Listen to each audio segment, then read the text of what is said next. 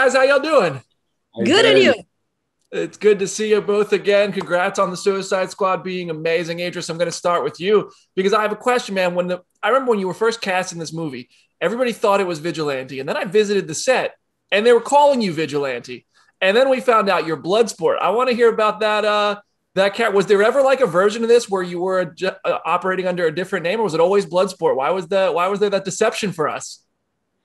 It wasn't more of a deception, you know. I mean, we just needed to give it a name because we didn't know what character from the DC universe we were going to use. So Vigilante just felt like, you know, a good red herring for anyone that was being nosy.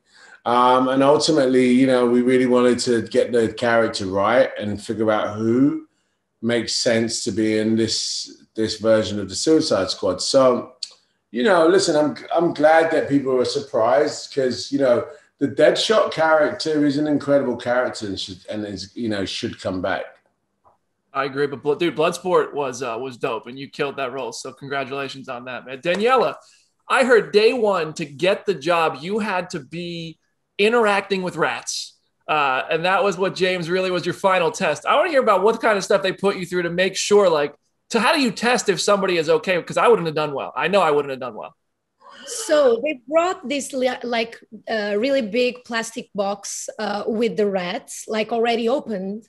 And they didn't tell me anything. They wanted to see like how was going to do.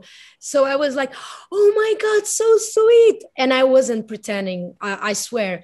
I picked one up and then he was crawling on my shoulder. I picked another one. Then I found myself like me and James, we looked like little kids playing with toys. We were so like happy to have them.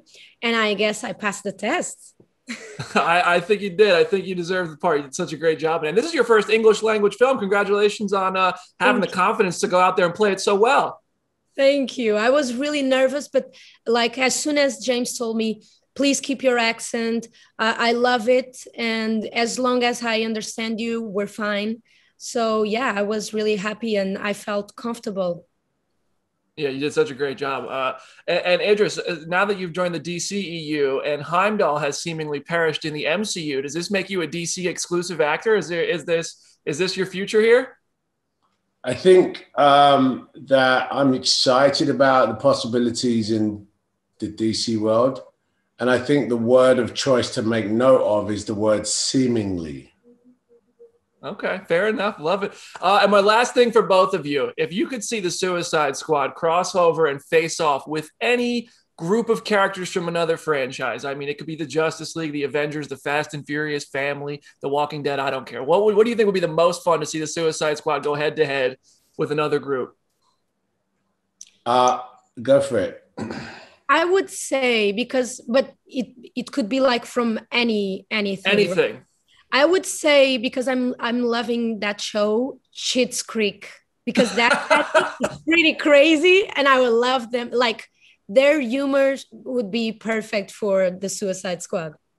That would be hilarious. I would like to see the kids from People Do Nothing and the Suicide Squad get together. There is some banter in both of those. I love it. Well, listen, guys, thank you so much for taking the time. Congrats on being a part of an excellent movie.